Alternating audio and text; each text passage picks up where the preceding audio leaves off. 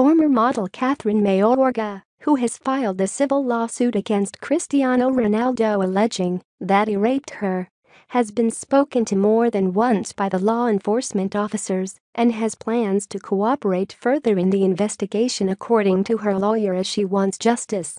The Las Vegas Police Department has also reopened the investigation into the matter that dates back to 2009.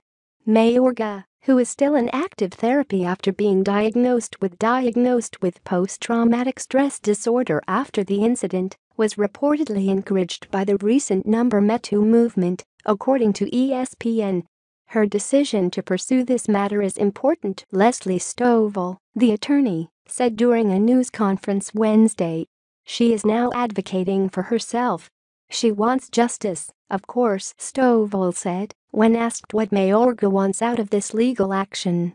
She would want to not be the person who has had to live with this for the last 8 or 9 years.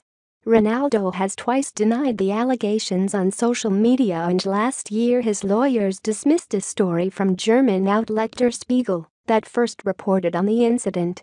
Der Spiegel's report was constructed with the help of informed documents that they had obtained from football leaks.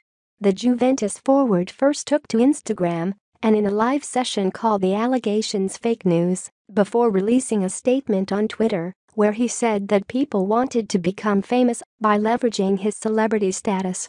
"I firmly deny the accusations being issued against me," Ronaldo said. "Rape is an abominable crime that goes against everything that I am and believe in.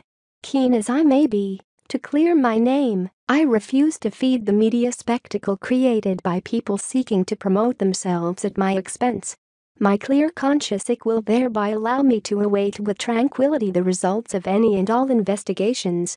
The former model, in her lawsuit filed against the footballer, described the incident in graphic detail and the emotional upheaval which was caused by the Ronaldo's team corner.